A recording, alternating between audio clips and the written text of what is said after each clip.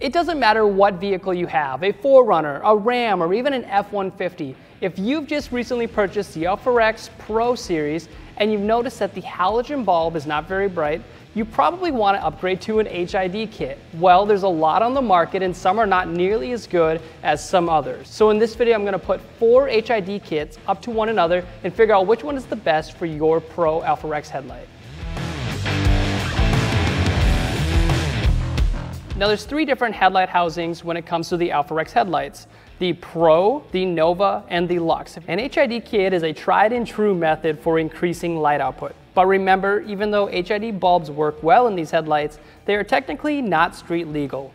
We actually recommend a street legal housing like the Morimoto XP, the AlphaRex Nova series, or AlphaRex Lux. If you're using a vehicle for a dedicated off-road application or in a different country, this information about upgrading your halogen bulbs to HID is just fine. If you're struggling to figure out which color HID bulb is right for you, we have a video on that and the benefits of each Kelvin color. And if you want to learn more about which ballast is right for you, or if you want to learn what's better, HID or LED, and the pros and cons, check out the videos on YouTube because we've gone in depth on this topic. So now let's get to the fun part. What does the light outputs look like from all 4 different HID kits? We've got a kit from Morimoto, one from GTR Lighting, one from Xentec, and another one, Innovited. Now, why are we upgrading to HID and not recommending an LED bulb? Well, with the AlphaRex headlights, it's really hard to get an LED bulb that's worth it in here. There's just not enough room. You could use a really small LED bulb,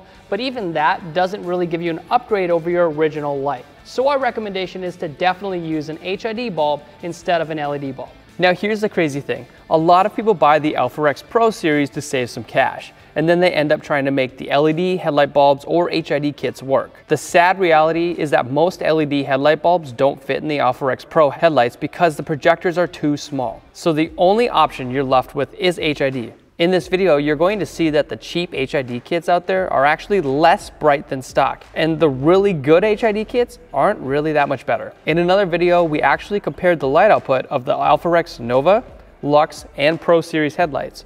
And you can see that the Nova and Lux are way brighter than the Pro Series. If you're dead set on AlphaRex, but you're concerned about brightness, I think you should just buy a good headlight from the start. If you get the Pro Series and you try to upgrade it, it's not going to go as well as you think.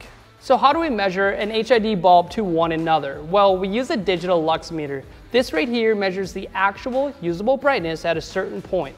Now, we're going to back the table up about 25 feet from the wall. We're going to measure the actual usable brightness of the original halogen bulbs, and then we're going to get to the HID bulbs. So let's start with our benchmark, the original halogen bulbs. Luckily, no matter what headlight housing that you have, they use the same projectors, so you're going to have the same light output. The internals of every single housing are exactly the same. On low beam, they come in at 390 maximum lux. That's not that bad when it comes to brightness, but the color is terrible. Obviously, you don't want this dingy looking yellow or orangish color as your light output, especially if you have a newer vehicle. On high beam, it comes in at 1,120 maximum lux. So let's start with this first HID kit, Innovate or Innovit. I don't know why it's spelt this way, but it is.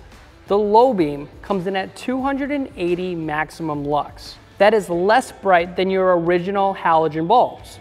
You're literally watching this video to find a light that's better than your original lights, and obviously this is not it. So do not get an Amazon bulb like this because it's 28% less bright than your original low beam. The Innovit HID on a high beam comes in at 1,120 maximum lux. So it's actually the exact same brightness as your original halogen high beams. That's a no-go. Let's keep moving on. The next bulb we tested is from Xentec. These ones were even worse. First thing you'll notice different is the color. They call these the ultra white. We're trying to get something around 6,000 K. If you can look on the wall, that's definitely not 6,000 K. In person, it's almost blue. This is what you get when you just order a random HID bulb from Amazon or eBay. I know you're gonna think that I'm just blowing smoke, but the high beam literally did not work.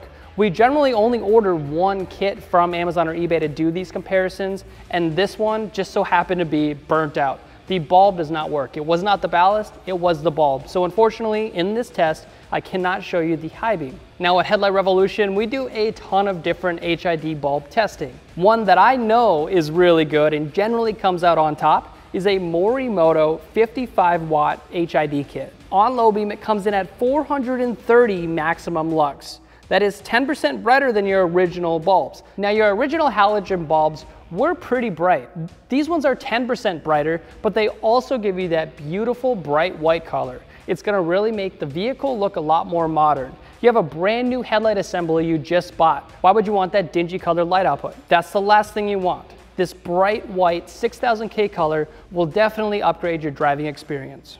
On high beam, they come in at 2320 maximum lux. So if you want to talk about upgrades, the high beam HID kit from Morimoto is 107% brighter than your original halogen high beam. Another good HID kit that you could upgrade to from your original halogen bulbs is the GTR Lighting 55 watt kit. This one on low beam comes in at 420 maximum lux, which is 7% brighter than your original low beam. And on high beam, it comes in at 2030 maximum lux. That's 81% brighter than your original bulbs. The GTR Lighting or the Morimoto HID kit is not only the best quality, but much brighter than your original halogen bulbs. So at the end of the day, if you do want to upgrade the halogen bulbs in your AlphaRex Pro Series headlights to an HID kit, it is a good idea. Just make sure you're using that vehicle for off-road use only.